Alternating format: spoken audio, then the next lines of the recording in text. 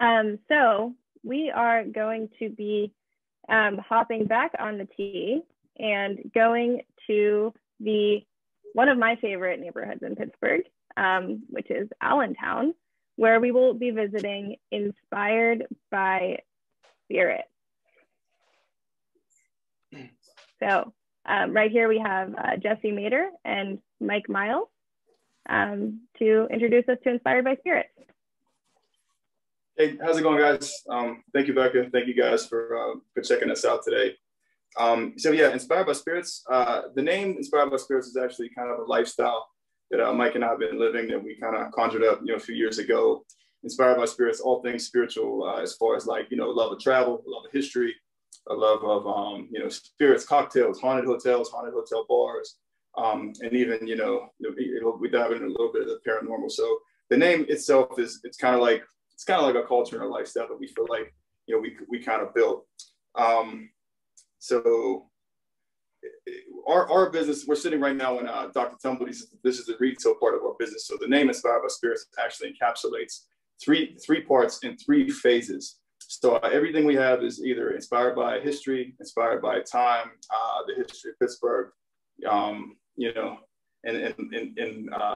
actually, booze.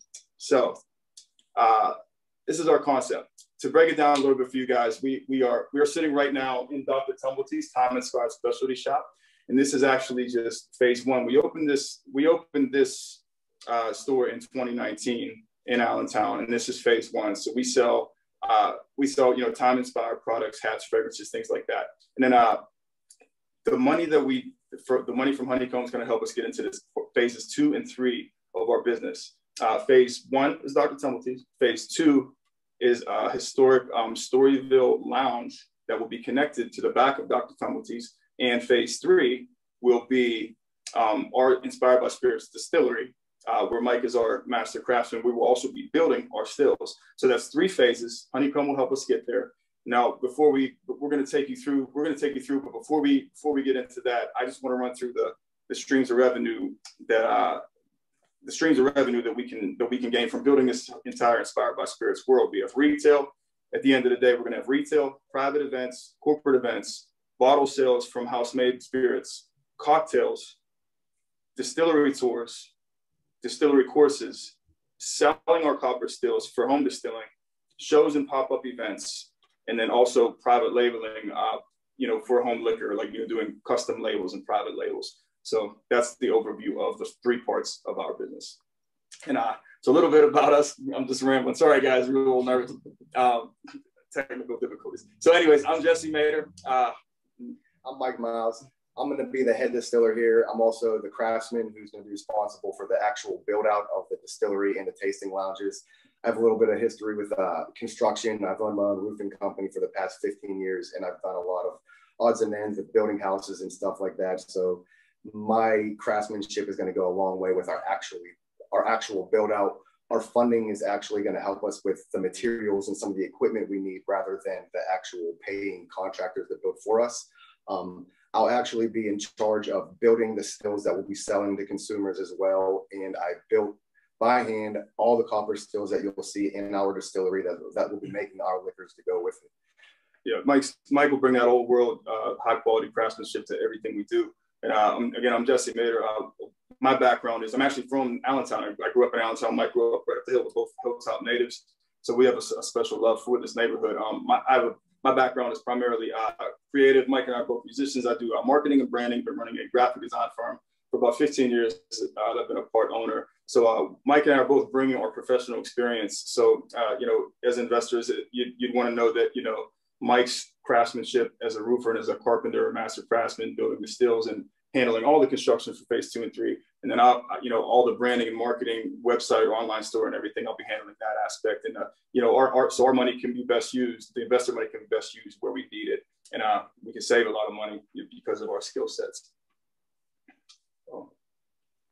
And so I think really what makes us stand out is what we have just talked about, our skill sets and what we're bringing to this, we're bringing to this company. Not only do we have this 3-part world where people can come enjoy, all kinds of people, all walks of life. We're building our own stills, which I don't know, Mike, I don't know if we know another distillery that's actually doing that. Yeah, I wouldn't say we're the only ones that are doing that, but as far as Pittsburgh and Pennsylvania are concerned, we don't know of any other distilleries that have actually built their own stills or are making stills to sell to consumers on that level. Most people are just going, hey, we're a distillery, we sell liquor. They don't have tasting lounges and event spaces and retail stores to go along with it. So we've encapsulated several areas and put them all together to make one big, team of people in this company work together. We don't want to be focused on just selling liquor or just selling this or just selling that. We're going to be bringing all this into one world, and it's going to be an experience. It's going to be a destination spot rather than just another little corner store somewhere that people occasionally walk into. Yeah, I think that's what it is. We're bringing the Inspired by Spirits experiences. I think what people will walk out of here. If you love history and nostalgia. And as you can see here, these are some of the product pictures. This is some of what we're currently selling in Dr. Tumblety's. We have time-inspired hats, fragrances. All of our products they're inspired by all of our travels from London, even down in New Orleans. We have products from Voodoo Authentica. We have Gurin Brothers hats. As you can see, we love hats and anything that's inspired by history. And you really can't get any of our products anywhere close to here within probably the next large city. And as you can see the pictures, if you look at the bottom left and right, you'll actually see the pictures of some of Mike's gorgeous copper stills, again, that we're building from scratch. That's a 6-gallon, and those are actually available for purchase from customers right now. And so, yeah, that's pretty much an overview. And I mean, we can,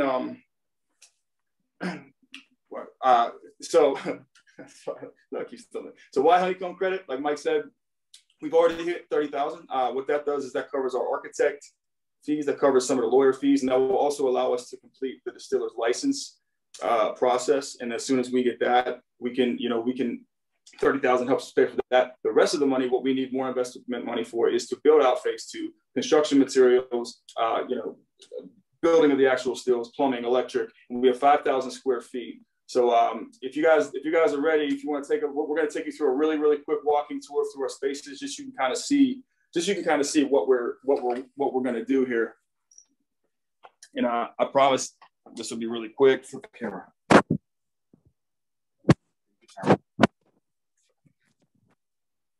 All right, cool. All right, so guys, real quick, I'm gonna do this real quick. So this is Dr. Tumblety's again, time-inspired products. We got Voodoo Authentica. We got a handboard fragrances from New Orleans. Capital Apothecary. Old world tinctures. Now again, everything we have is inspired by the Victorian era, pre-Prohibition era, when Dr. Tumblety was traveling the world in a snake oil cart, and he was selling his elixirs, which were primarily alcohol. So everybody knows that. So that's what ties our distillery in. So we come around, we're also going to feature, we want people to be educated too. We have books that kind of talk about the history of Pittsburgh, and we got haunted paranormal books, anything that's inspired by spirits, time-inspired hats. And then, like I mentioned before, the Gurin Brothers, which is a hat company inspired, that started in Pittsburgh. We have Rockmader Vintage, which is authentic vintage for anybody who likes true vintage clothing. And so if you follow me to the back, I know it looks like we have nothing else. People say, oh, where's the bathroom? Your store's kind of small. And I said, well, you know what? With investor money, we're going to have the Storyville Lounge, which is phase 2. Dr. Tumblty's phase 1, Storyville Lounge is phase 2. If you want to get a drink, you'll have to walk through the bookcase back to our 2,500 square foot lounge. And this is just the shell. So your investor money will help us make this shell look like this rendering. So we're at Storyville, New Orleans. This is where prostitution was actually made legal because it was a port city and there was too much prostitution to just ban it. So anyways, this will be the Storyville Lounge behind Dr. Tumblety's. And if you follow me outside, I'm going to take you over so you can see the space for phase 3, which will be the Inspired by Spirits Distillery. And the spaces will actually be connected, but right now they are not. So it's Warrington Avenue again. All familiar 5-star Italian restaurant is right across the street. So Mike's going to talk about the distillery. So this will be our distillery space. It's still a little bit rough, but this is what we'll be seeking funding for. We want to turn the front half of this into our distillery. You'll get a good shot of it when you're walking by. We got glass windows in the front here, so you'll be able to see the copper stills, which are going to be located right around the corner here. Like I said, this is all going to be redesigned and remodeled to look a little bit better. This is one of the copper stills that I built that will actually function in a distillery. This is our whiskey and our brandy still. Also like rums and things like that. We'll have another still that will run separately for vodkas and gins. This thing here is just another accessory that I built, you know, for the consumer level, but this will function in our distillery.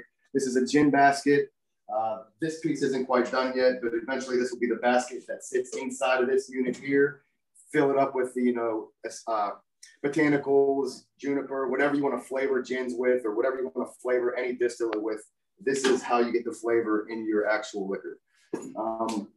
We've been kind of using this space as a temporary, you know, unit to actually build stills, but we do have another building that will be our warehouse that will serve the purpose for building stills once this is turned into a distillery.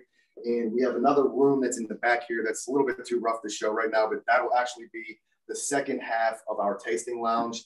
So eventually when everything's done, we'll have secret doors that cut through both units. There'll be 2 bars, one on each side of the wall, which will be able to open up so we can have one big event where we can separate it and have 2 events going on each side at the same time. Like I said, we'll have tours to the distillery. This is the area where we'll be doing classes, and you know, this is where the business will actually happen. So we'll make all liquor, and from there, it's all up to what we can earn, I guess. You know, this is what we need. This is what we're trying to build. I don't know if I can add anything else to that. Cool. Yeah, I think that's it. We probably went over. We apologize, but that's Inspired by Spirits. And oh yeah, this is what we got, guys. It's 5,000 square feet, Inspired by Spirits, and you know. So this will be the final layout once our architects finish this. This is what we have left to submit in order to get our licensing, which is part of the funding. This area here is Dr. Tumblety's as we have it right now. Behind here will be our lounge, seating, the bar here, the wall that breaks us in half with the door going through. This is our other bar, our other lounge and tasting event space. And then you can see the distillery and where the stills and all our fermentation tanks will be lined up. That's basically what we have so far. And this is what we're looking to achieve once we're finally done. Yeah. So sorry we're going a little long, but we're really excited. And thank you guys again for paying attention, for checking in. And thank you for being inspired by spirits with us. Thank you. See you guys. Thank you, Jesse and Mike. So next up, we are going to